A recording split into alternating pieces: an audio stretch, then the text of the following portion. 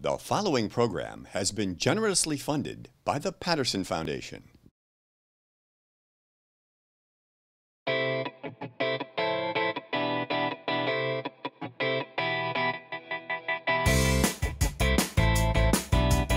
This book is cool.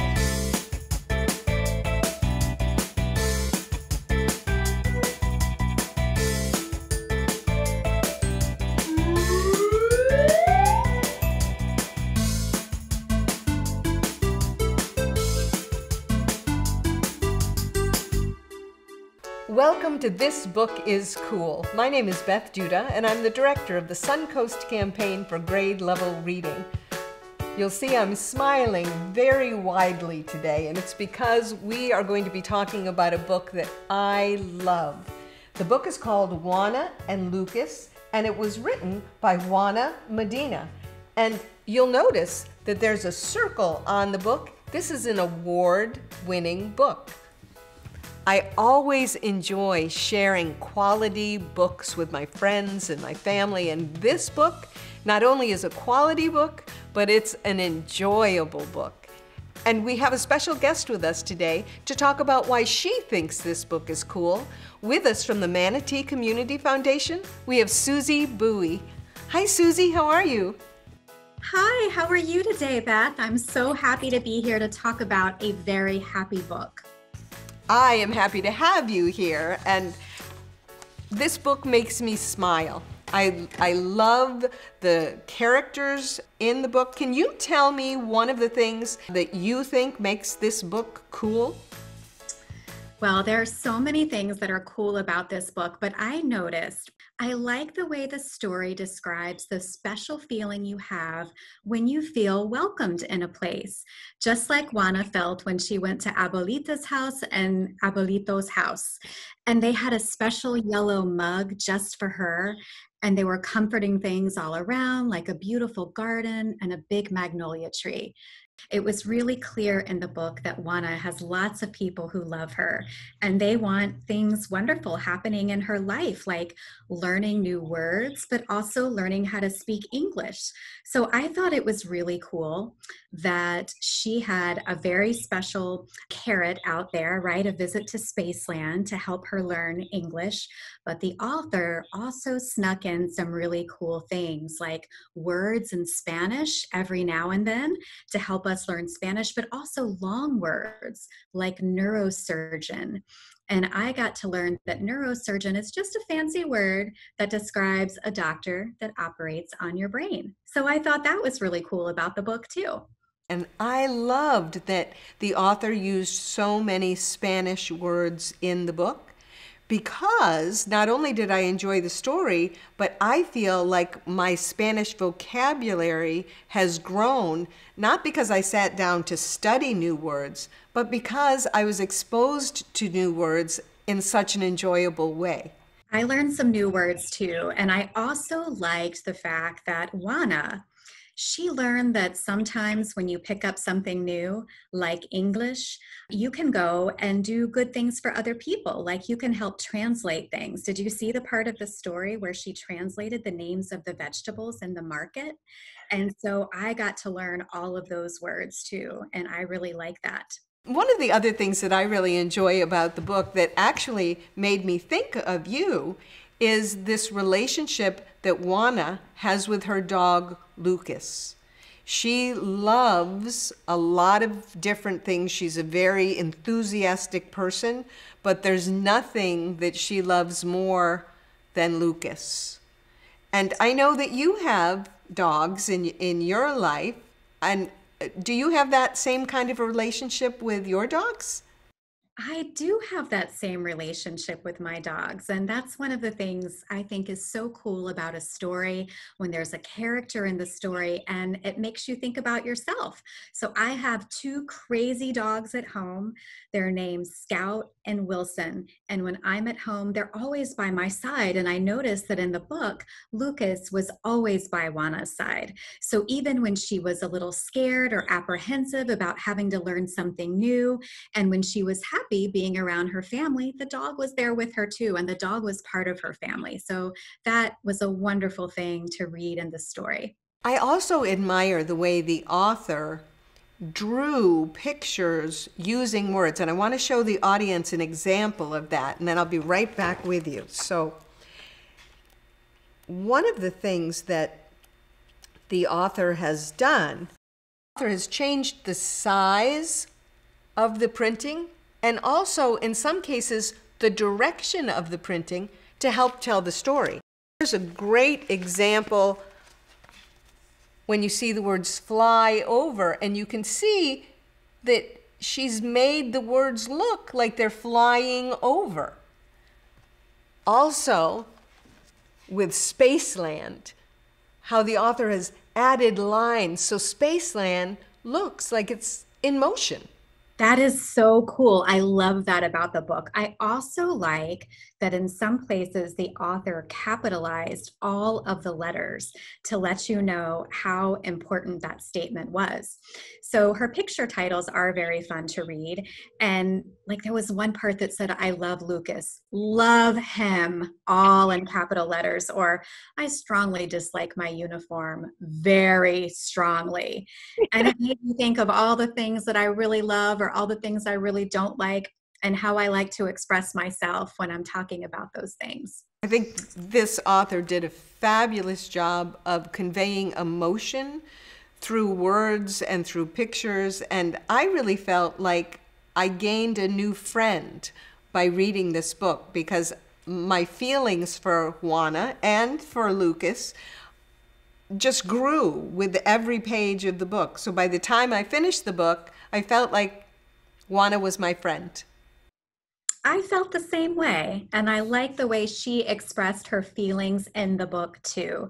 The book is cool for another reason, because she let us know that it's normal to sometimes feel scared and excited all at the same time. Like when Juana found out about the trip to Spaceland, she is so happy, but she also knows she's got to try really hard to learn her English.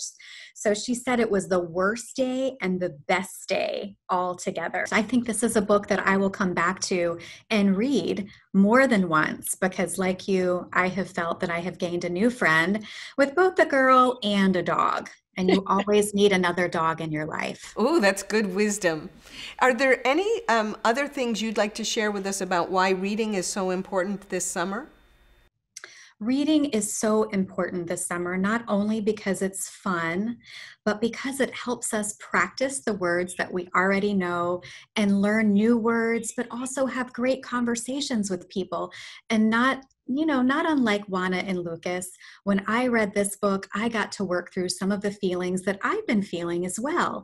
I found myself in these characters, and it made me feel good to know that other characters and people feel the same way I feel. So reading over the summer is so important. And the only question is not if you're going to read, but how many books you can read over the summer. Well, I want to thank you for taking the time to be with us today, and I want to thank you for everything that you have been doing to make life in Manatee County better for families and individuals, and it's always good to see you, Susie. It's always good to see you, Beth, and thank you for inviting me to be on This Book is Cool. I hope I see you again soon. It was so fun to talk to Susie about her love of dogs, and her love of reading, and her love of this very special book, Juana and Lucas. This book has words in it that are in Spanish, but because of the way the author has put them into the book, you understand what the words mean without having to read the definition. This says Mr. Tompkins passes out books on the English. Juana is learning how to speak English. They're as big as phone books and heavy as rocks. Inside, there are THs everywhere. Juana speaks Spanish, and in Spanish, the T and the H together doesn't appear in the language Spanish. But there are a lot of THs in English, and Juana finds them difficult. There are also big W's and long L's that seem impossible to pronunciar. Now, we know, just by the way she's described it, that pronunciar means pronounce. And that's just one example that she's done. There are several more. So by the time I finished reading this book, there were probably 25 to 30 words in Spanish that I learned, not by studying them, just by enjoying reading about Juana and Lucas. Such a clever way of using language. The author has also included some words that we're going to put right into our word bank. The first one is a word, neurotic. Neurotic. That means a tendency to be negative or anxious in an emotional state. Some people say that Lucas is neurotic, Juana's dog. But Juana doesn't think so. She loves him just the way that he is. Our next word for the word bank is the word asphalt. Asphalt. It's a sticky black substance, like tar, that's used for making roads and roofs. Asphalt helps to make things waterproof. Our next word is the word detest. Detest. It means to have a strong dislike for. Some people would say it's a synonym for the word hate. Detest. Our next word is the word infirmary. Infirmary. That's a place for the care of people who are ill or injured. Sometimes a hospital or a clinic will have an infirmary. Infirmary is also used to describe a space that cares for people in a school or at a camp. Our last word for our word bank is the word planetarium. Planetarium. That's a place that projects images of the sun, the moon, the stars, or the planets on a ceiling that very often is a domed ceiling. I have a suggestion for an activity to go along with this book. As you go through the book and you learn new words in Spanish, you could make a list of all of the words that you've learned in Spanish and what they mean in English. Then you could pair those words up, maybe play a game like a match game. You could put all of your new Spanish words on index cards and all of the words in English, and then mix them up on the table and draw them until you find a match. If you do create some flashcards with the words in Spanish, please take a picture and send it to us at connect@gradelevelreadingsuncoast.net. Spending time with Juana and Lucas is one of the most enjoyable things that you can do this week. Spend some time with a good book. It will make you feel better about yourself and better about the whole world. Until we meet again, my friends, remember that reading is the key to succeeding. We'll see you later. Bye for now.